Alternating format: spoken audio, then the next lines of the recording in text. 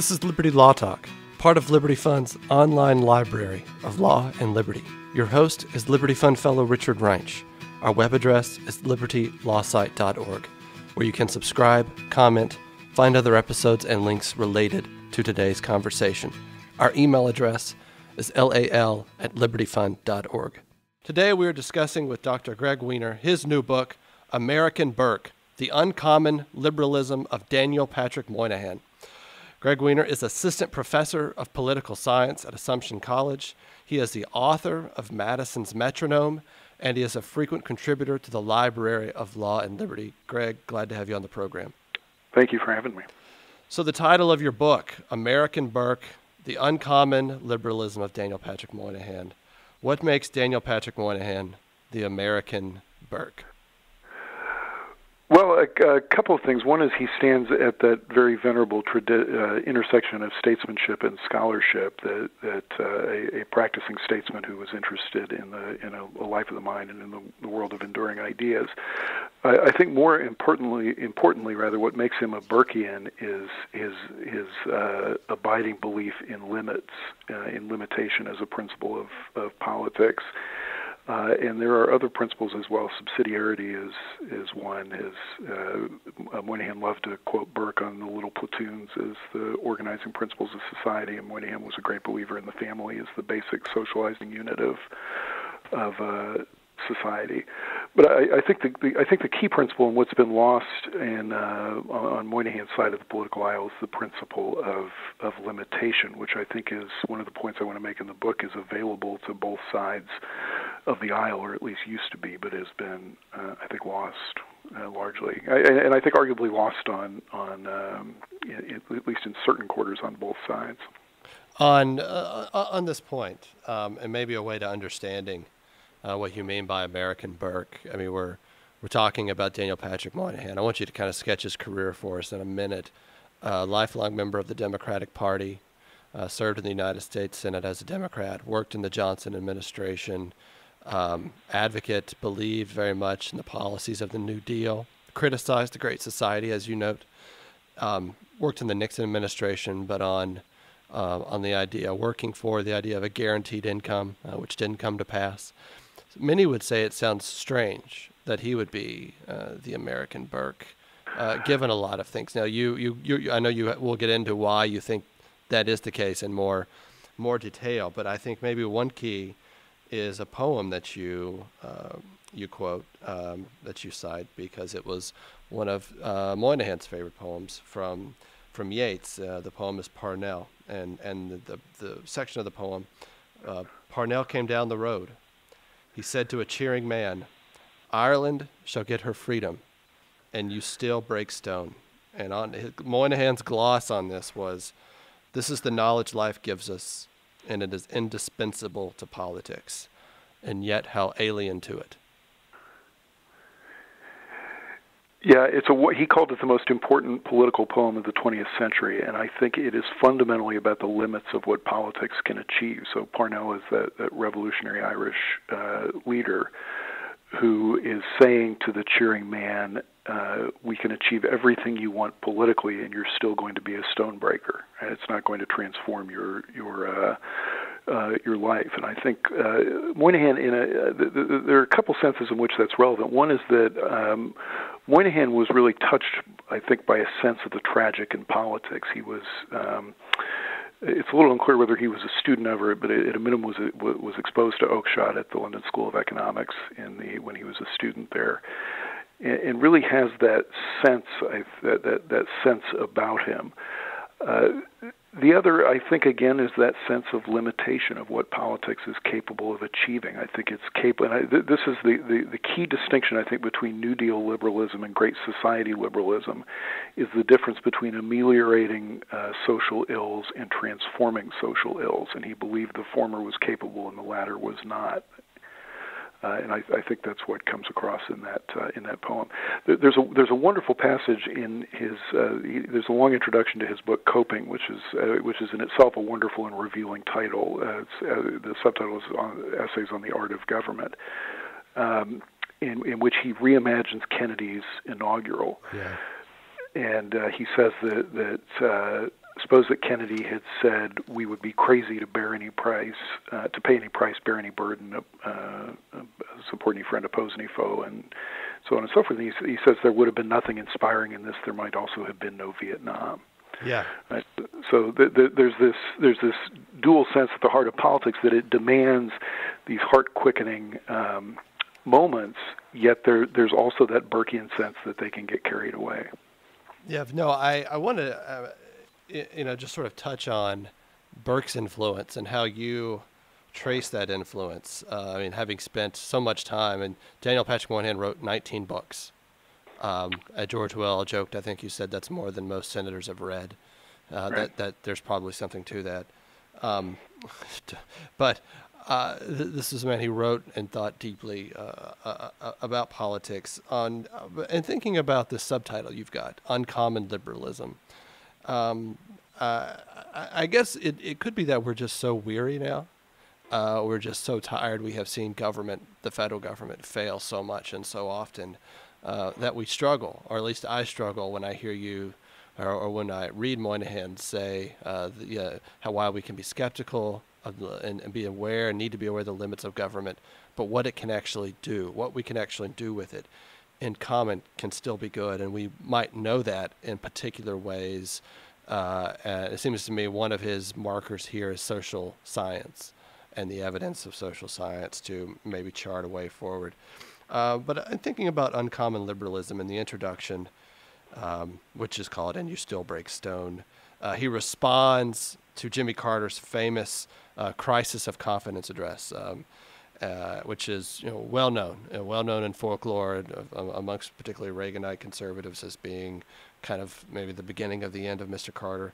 And how does Daniel Patrick Moynihan respond? He responds by saying that the president is right to speak to us of a crisis in morale in our society, and we owe him our gratitude for putting the subject at the center of our public discourse.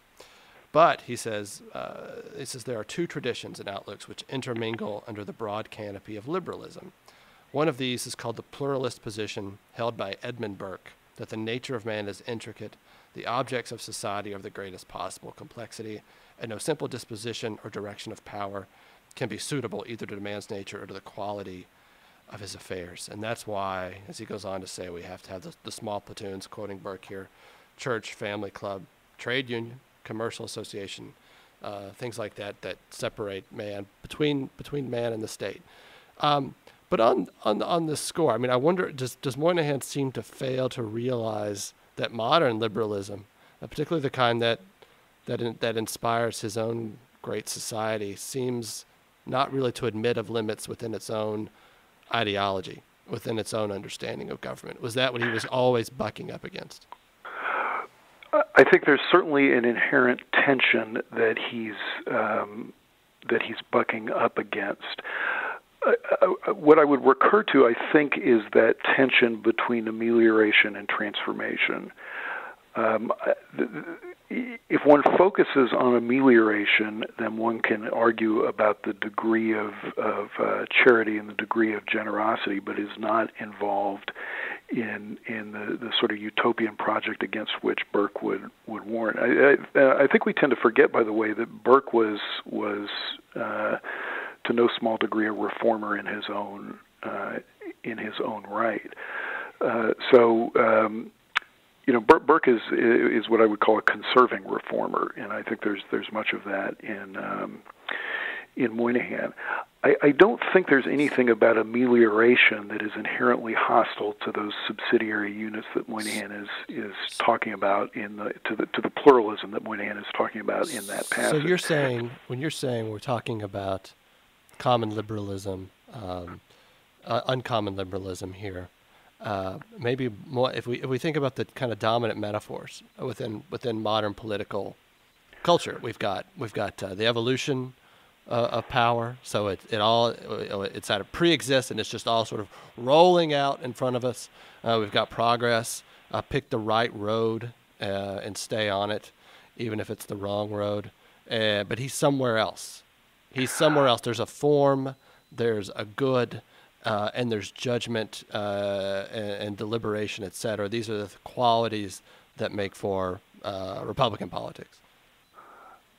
I think that's certainly right. I definitely avoid the word progressive in talking about his liberalism, because I don't see the inherent faith in a sort of Hegelian faith in the progress of history, or the sense that what is new is inherently getting better, or is tending to get better. This framework between amelioration and transformation is familiar, by the way, also to Ted Lowy in the End of Liberalism, when he talks about that distinction between the New Deal and the Great Society as well, because it really has a profound impact on the nature of liberalism and a government in the United States. I think it's really underappreciated. So those tensions that you're talking about, I think, are much more latent in the Great Society variant than in the New Deal. Variant. And when we talk about the failures of government, Moynihan would talk about Social Security as the great success of government, and one of the secrets to its success is its enormous simplicity. Right? Elderly people are the poorest segment of the population. Why are they poor? Because they don't have money. So what's the answer? The answer is give them money. Yeah. Right? Give them money and it works. Yeah. Right. So the poorest segment of the population becomes, comparatively speaking, one of the wealthiest. Right. So it's a great success, but it's a great success because of its simplicity. It's not an attempt to micromanage anybody's lives. It's not an attempt to rewrite the power structures in society as the Great Society's programs became. It's simply an attempt to give people who needed money. And one of his he says it, I forget exactly when, but at one point in the 1980s that he's a fierce critic of President Reagan on a lot of welfare policies. He says the one thing he appreciates about the Republican Party is the clarity with which they understand poverty as a condition of not having enough money. Yeah, as opposed to what you write about, Moynihan seeing the Great Society, the attempt to transform human nature through a series of managers, programs, experts, incentives, all this sorts of business, getting inside neighborhoods, messing with whatever ecology is there in the service of some sort of preconceived egalitarian end. Is that the crucial distinction here? I think that's a crucial distinction, and there was an explicit goal of changing the power structures. So the idea is one of the ideas of the community, some of the community programs in the War on Poverty was that there was inadequate power in the neighborhoods. And one of Moynihan's, I think, beautiful insights is that for the first several years of the War on Poverty, poor people are being taxed and their income transferred to middle-class providers who are ministering to them, so that the income transfer effect of the War on Poverty is in fact upward. The income redistribution effect is upward. So there was a wonderful episode when Moynihan was working for the Nixon administration. He was walking across the Harvard campus, and a group of students stopped him and started harassing him about cuts in social services, and he said, "You're defending a class interest." Because these were a group of future teachers and social workers and so on and so forth. Yeah, no, I mean, this we could go a lot of ways. I mean, that's an interesting site there. But thinking about his, say, the combination of social and political thought, we mentioned pluralism, and we say the family is the fundamental unit for Moynihan, and a lot of this derives from Catholic social thought, and you've got the citations there where you could see him wrestling with social encyclicals from the church during the 20th century, and as they came down one after another, trying to address the uniquely revealed problems of modern democratic capitalistic societies. But so what's not it for Moynihan is the autonomous individual who is without family, without neighborhood, without sort of obligations, relational obligations that will define him and that will shape him or her, and that he in a way has a gratitude for. I mean, I think this is key for Moynihan. You argue he seems to have lost that, and it seems to the extent we even have politicians speaking that way now. It's on the Republican side, but it's certainly not in the same vein of thinking of what are the ways in which government policies could actually support the family and support a traditional family, doing things independently of the state, with some sort of assistance, some sort of incentive mechanisms to maintain it in the face of various forms of opposition that might come about. I mean, that's really not being done today. The only group I can think of would be this new kind of newfangled group, the Reform Conservatives. How did Moynihan, though, see going forward a sexual revolution, 60s, 70s, and 80s, where it's just more and more the case that marriage is becoming kind of an option, not something that adults necessarily are grown and raised to do? He was profoundly concerned about it. He described it at one point. He said we may even be talking about speciation with respect to the collapse of marriage. The way that Moynihan talked about this was the need for a family policy, which was an idea he borrowed from Alva Myrdal, an insight that she came to, which was the idea that nations have policies that affect families, and I think this is key. This actually is an insight that I think touches on his foreign policy as well. That the idea is not that you set out to transform the family.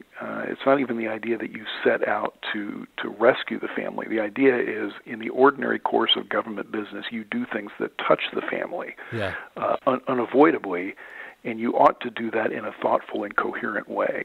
Right. So for example, at the end of the report on the African American family, he simply says we should declare. He doesn't prescribe the specifics. He simply says we should declare a policy that the goal of the federal government is to strengthen the African American family. And he says at one point that simply declaring that goal will force the federal government to report to Congress on it, to coordinate its efforts on it, and to be, I think, simply being conscious of it, being conscious of the fact that things like the marriage penalty and so on and so forth affect families in ways that the government may not be, and Congress may not entirely take note of. So, I mean, we see in the Moynihan report, which you just referenced, the famous Moynihan report that came out 50 years ago this year. What's the argument here? I mean, this is a crucial moment in his career. He's widely criticized, I think, for political reasons, not for people actually trying to wrestle with the report and understand its arguments and terms. He's criticized as a racist. He's criticized as someone piling on to the woes of blacks in America, not understanding racism that's beset them. All this business is kind of thrown at what he did, and yet this goes back to the family policy that we're talking about. I think it's a crucial recognition of marital breakdown. Moynihan's clear about what he thinks the causes are. It's not something endemic to blacks. It's not a racist claim at all, and yet he's vilified for it. What do you think he took from that experience? Well, he was immensely courageous. He never backed down from it. I think he certainly took from it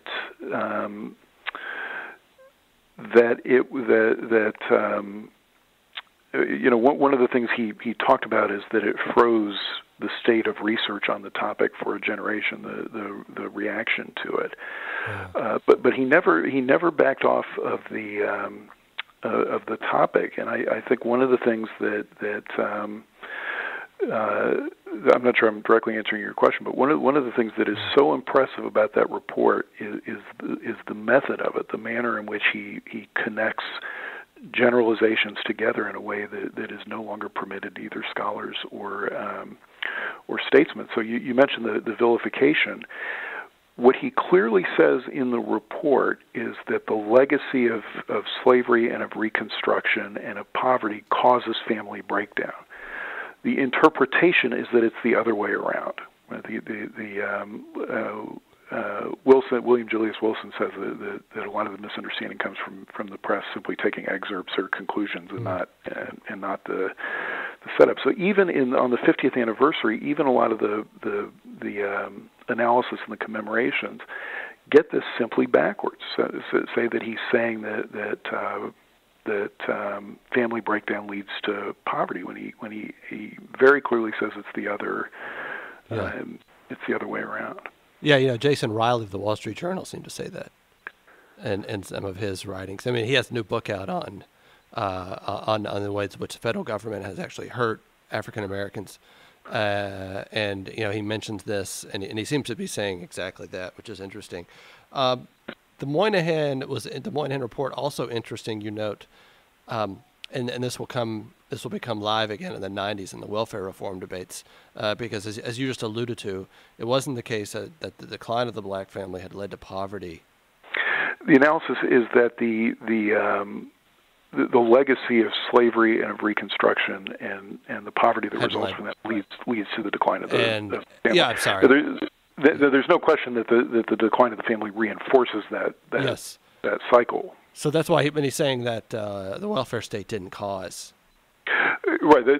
He felt that's his reply to Charles strong. Murray and others in the 90s. I mean, that's right. And his case for that is that he spots this in the data before the first shot in the war on poverty is fired, and that if you look at the trends across the Atlantic world, the breakdown of the family is occurring regardless of the welfare policy. So this seems to be a uniform cultural shift that's happening across Atlantic democracies.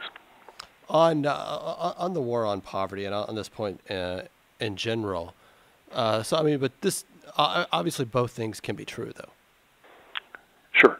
I guess it does seem interesting to me that even in the 90s he would have held that position that AFDC was not causing family breakdown, that it was not inducing it or making it worse or anything like that. That just seems kind of bizarre to me when we look at, the rates of, now 75% of children in black families are born outside of marriage. This is true for lower, for poor whites, Hispanics, etc.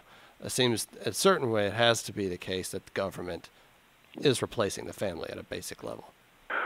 Well, he certainly understood that there were specific structural issues in AFDC, such as he once called it he once said we do have a family policy. It's just for broken families, right? So the family had to break up before it became eligible for AFDC. So he certainly understood there were elements of it that contributed to family breakup. I think what he denied, and by the way, it was his welfare reform in 1988, which passed either unanimously or nearly unanimously, that touches off this wave of state experimentation on this topic, and that attempts to put in place some tough child support enforcement and so on and so forth. What he wants to deny is that a basic entitlement model based on the needs of children is a causal mechanism for the breakdown of families. And I think there's also the I suppose one would say the moral question of what's the first priority, and I think he would say the first priority is feeding hungry children. On this question, he was in favor of a guaranteed income. Yes. And you write about that at length. But yet he determines that seems to be leading to family dissolution, and he backs away from it. Is that right? He backed away from it. There was a series of experiments, controlled experiments in Seattle and Denver, and there was the initial statistical analysis suggested that it increased family dissolution. Increased family dissolution, and so at this point he's looking at AFDC. If we think about the momentum that builds for reform of that, he's just going to stick to that. That's what he does. Does he propose reforms to it without, I guess, going all the way with block granting it to the states, as was ultimately done at a time limit? Yeah, his bottom line is he wants a guarantee that the federal government is going to support dependent children based on based on need. Right. Okay. So there are two problems with the reform in '96 for him. One is the 5-year limitation. Right, the 5-year lifetime limitation.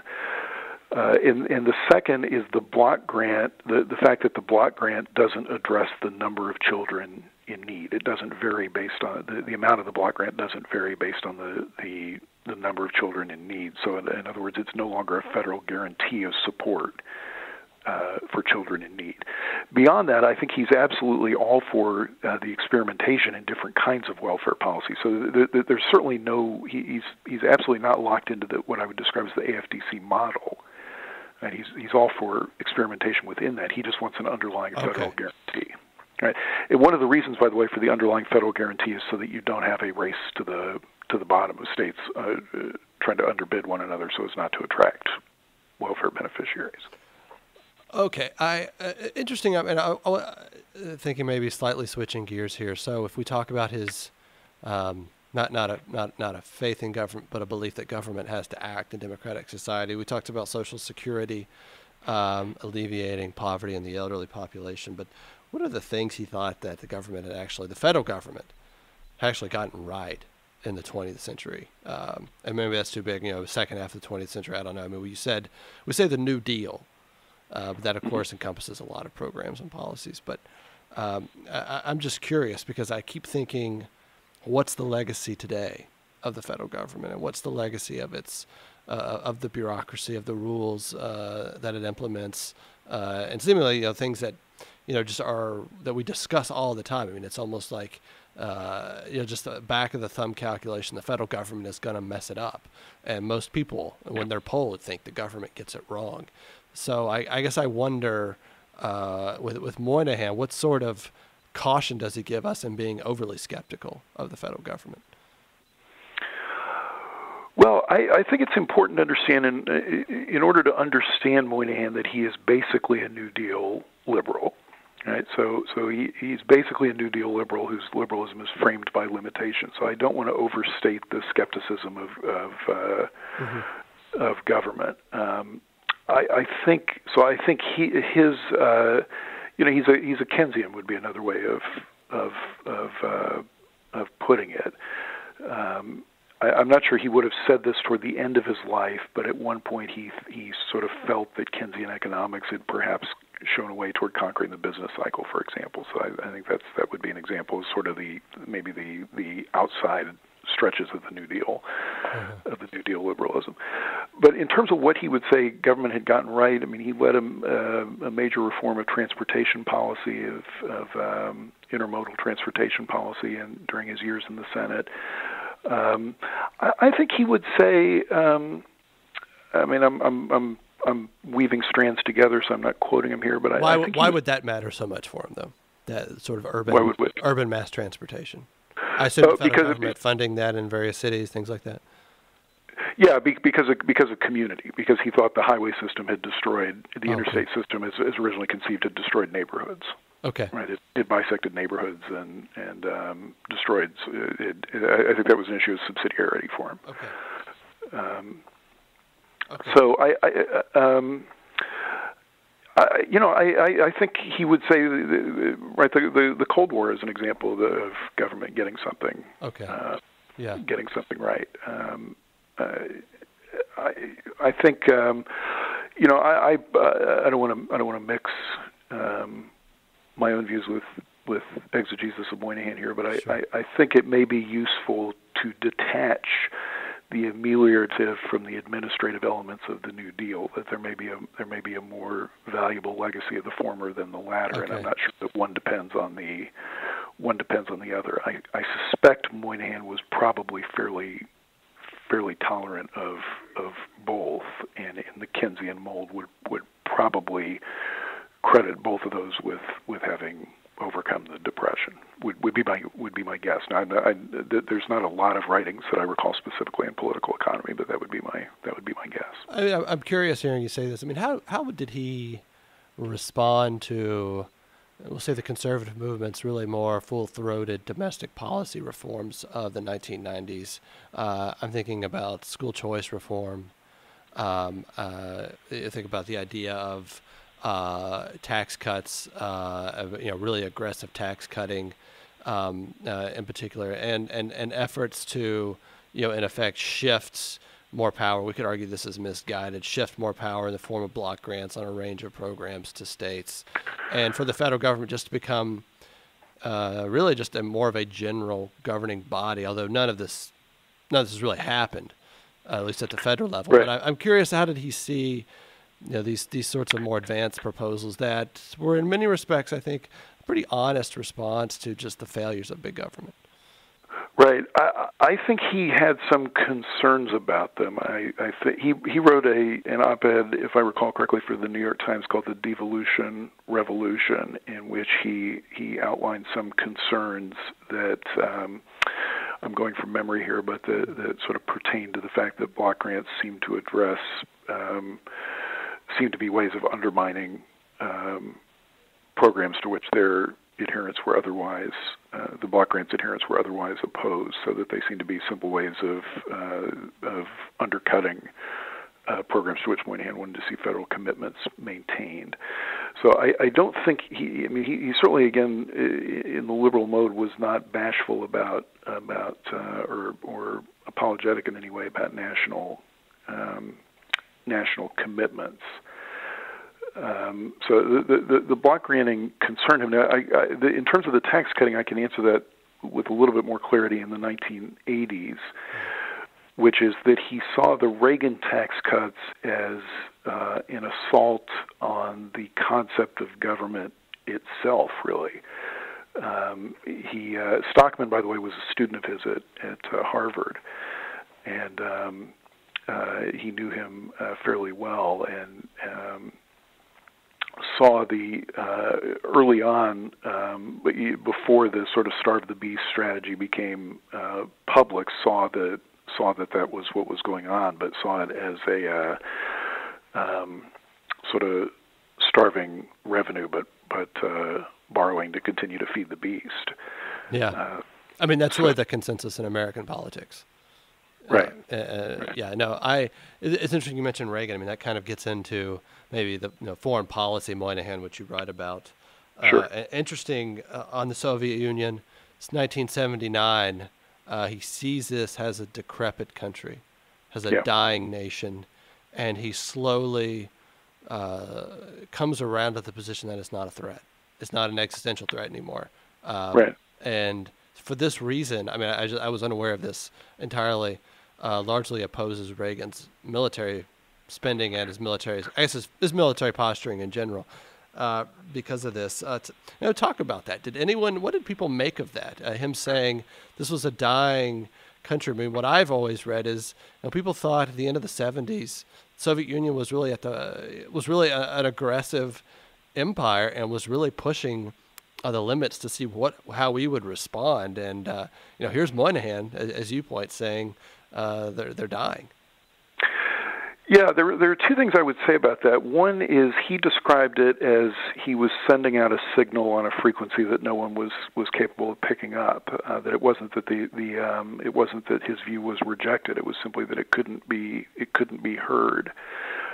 He at one point in the because there are two opposing camps. There's a conservative hawk and then a liberal dovish camp. That's right. Both of which are talking past each other largely. That's right. And, Yeah, at one point in the arms control negotiations in Geneva, it must have been there as an observer, and he asked one of the American negotiators, "What makes you think there's going to be a Soviet Union to implement this agreement with?" And he said he just got no response. He got a blank stare. And that would have been in the early 1980s. But the second reaction was a sense that Moynihan had betrayed his earlier views, because in the late 1970s, Moynihan had been a Scoop Jackson Democrat, and had been quite when Carter said that the real axis was not east and west but north and south. Yeah. And he'd been quite a fierce critic of that, and I think may continue to be a fierce critic of that. And by the way, was a critic of even of the Reagan administration's grain loans to the Soviet Union. Said that we were helping them to carry out Lenin's predictions that the West would provide the rope with which they would hang us. But I think this is a case in which he liked to quote Polanyi that sometimes people change their minds. And what happened is in the late 70s, he saw demographic information that showed that life expectancy in the Soviet Union, as he said, against all possibility, was shrinking, which simply, as he put it, couldn't happen in the modern world. And he saw that and concluded that the society was dying. I was recently at a panel discussion on Moynihan, and somebody said, why didn't Moynihan help Reagan push the Soviets over the edge? And my response was, he thought they didn't need a push over the edge. They were moving toward the edge, and his worry was that what was in the policies that were involved in pushing them over the edge were both costing a lot of money and had constitutional costs in things like the Iran-Contra affair and the mining of the Nicaraguan harbors and so forth. So he didn't like what was necessary to push them over the edge, and he didn't think it was necessary either.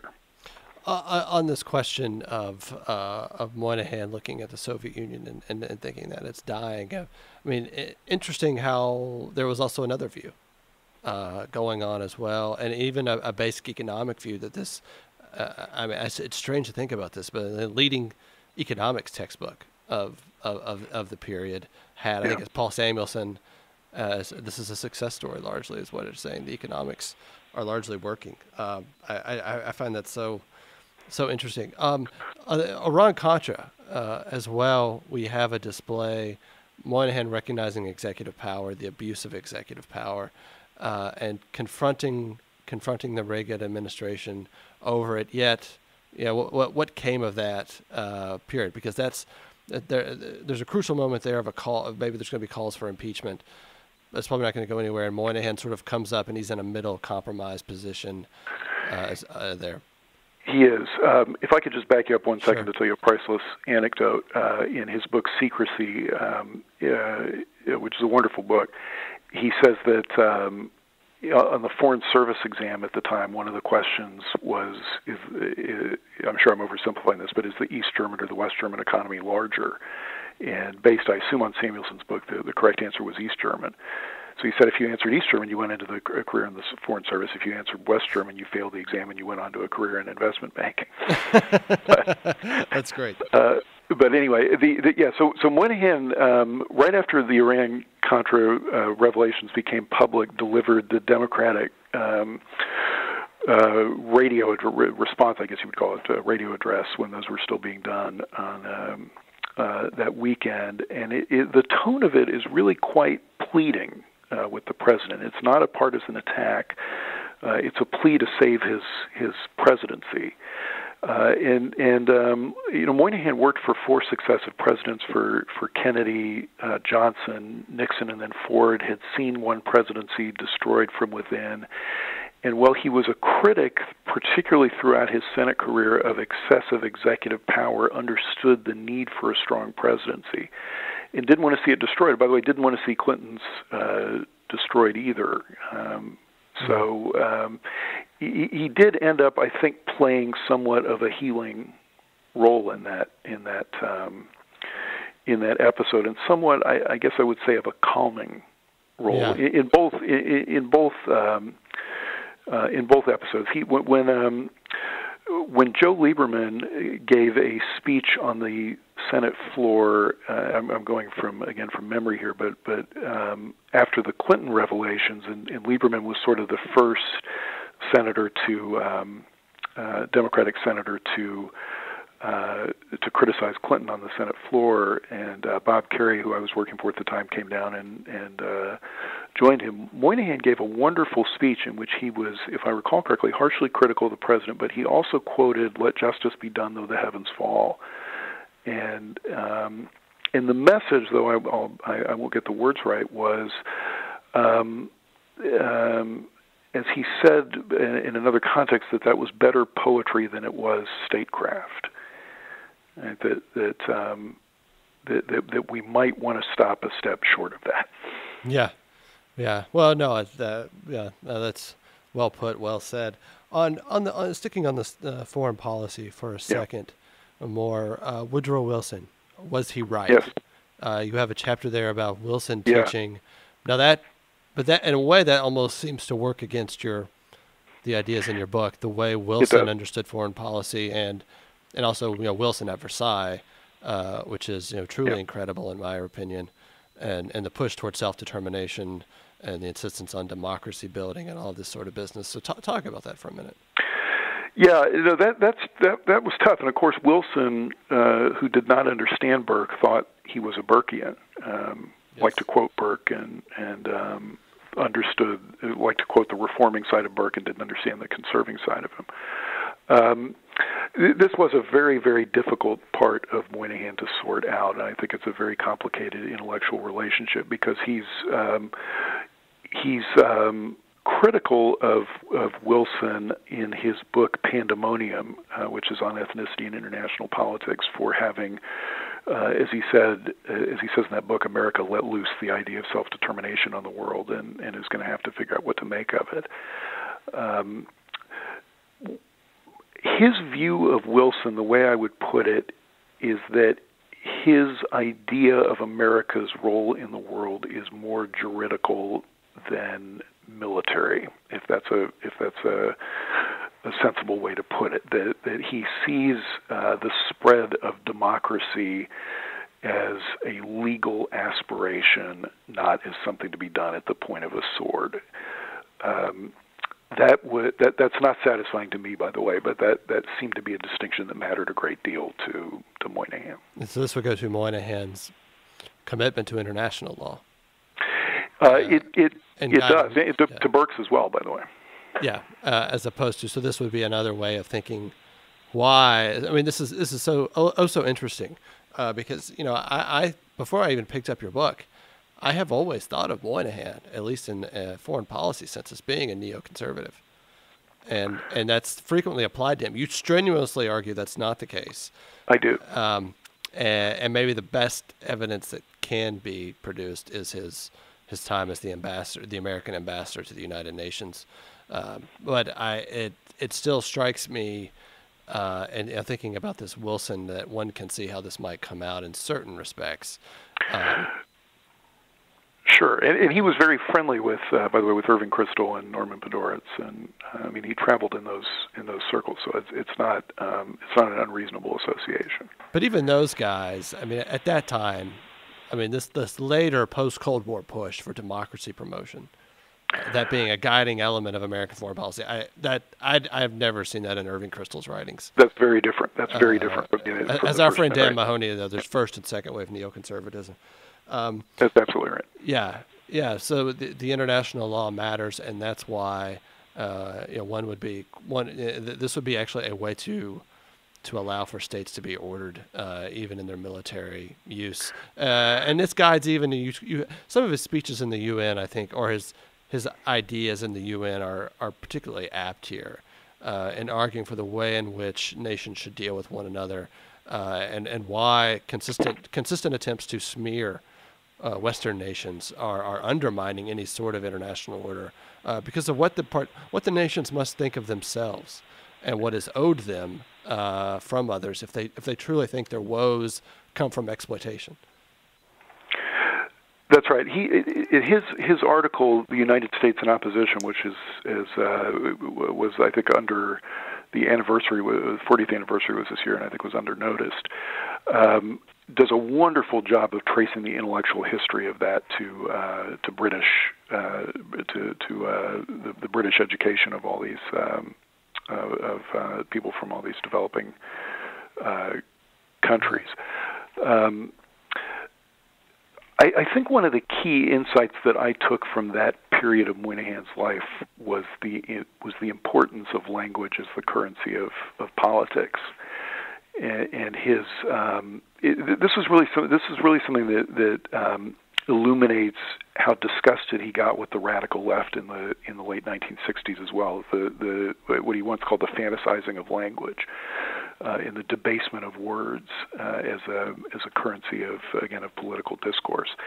And that was the emphasis of, at least the emphasis for me, of his speech on the Zionism as racism resolution, that when he said, "Today we have drained the word racism of meaning," and the question is what we're going to drain of meaning tomorrow. And he had absolutely no patience whatsoever for the blaming, for the scapegoating, and for the lazy use of language. There's I can't recall whether I quoted in the book or not, but Idi Amin gave a ranting, yes, you did, yeah, crazy speech at the UN, and Moynihan then went off gave a speech at the AFL-CIO, which was as you know, a staunchly anti-communist organization, in which he condemned Amin. And he came back, and his staff had prepared an apologetic press release that said some things Amin said were outrageous, and some things garnered wide approval. And Moynihan said, "I let it be known that not one blank thing Amin had said had garnered my wide approval." Yes. Well, that's interesting, because that means Moynihan understood then the idea. So clearly, words as weapons, rather than an attempt to describe reality, or to articulate meaning and purpose. They are in effect a way to annihilate others, or ideologically annihilate them, which is. That's kind of the warp and woof of our politics now, I guess. And was the weapon of the radical left in the late '60s, which is what he felt so alienated from. So how do you see? Coming to an end here, how do you see this uncommon liberalism playing out? As I was thinking about it now, I don't want to ask you something like who carries the mantle or something like that. I think that, but in a way, is there any sort of coalition that seems to understand and work from sort of the principles that Moynihan did, or is it sort of forever lost between kind of a libertarian rhetoric of many of the Republicans, although they never seem to vote that way, and then we've got government is the only thing we all belong to from the Democrats, memorable phrase from the 2012 Democratic Convention. So I wonder if, in a way, this uncommon liberalism is lost to us. One of the things, really the thing I try to suggest in the closing chapter, is that there might be a coalition of Burkeans, which is to say that Burkean conservatives, and I call Moynihan a Burkean liberal, which I think is an achievable, coherent concept, although it sounds counterintuitive. I think Burkean liberals and Burkean conservatives probably have more in common with each other than either does with the more populist bases of their own parties rather. I think, it's hard to identify a standard bearer frankly on either side for Burkeans. I think there might be a coalition there. I do think there's some frustration from the last, really we're going on, what are we at, 14 years now of executive power that's unchecked. I think there's despite the way we talk about it, there's broad consensus on what I would describe as the ameliorative aspects of the New Deal, not the administrative aspects, but the ameliorative aspects of the New Deal. Mm-hmm. I think those are, at least at a minimal level, those are basically unchallenged. I think there's a basis for it's hard to fund that now. Hard to fund. It's hard to fund. And precisely right. The demographics don't favor it anymore. And, sure. And you say it is interesting. It is interesting just to think about the type of economic growth you need, also, which we don't seem to have. But I get your point. There's no coalition there's no coalition really to do away with Social Security or anything like that. Right, and I don't mean necessarily the old age programs. I mean some ameliorative role for government. Sure. That's all I mean there. Yeah. Right? So it seems to me that it seems to me that there's somewhere in the American spirit, there is in the American soul, there is a Burkean respect for the past as a mine of wisdom, and of a respect for tradition and conservation. So it seems to me, if that Burkean coalition could be cultivated, I certainly think there's a coherent ideological basis for it, I should say. Mm-hmm. The question is whether I think there could be an electoral basis for it. The question is whether there's a leadership for it.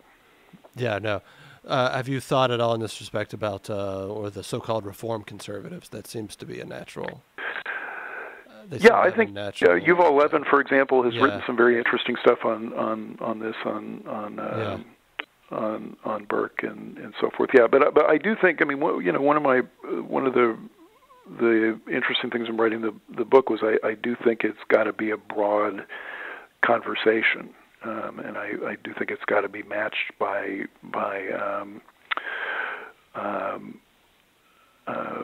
a Burkean. I think, how do I put this? I think the political conversation would be enriched by a Burkean liberalism that draws out those arguments that Moynihan was trying to make. Greg, I think that's a perfect way to end. We've been talking with the author of American Burke, The Uncommon Liberalism of Daniel Patrick Moynihan, Greg Weiner. Thank you so much. Thank you very much. This is your host, Richard Greinch, and you have been listening to a podcast that can be found at libertylawsite.org, where you can subscribe, comment, and find other episodes and links related to today's conversation. Our email address is lal@libertyfund.org.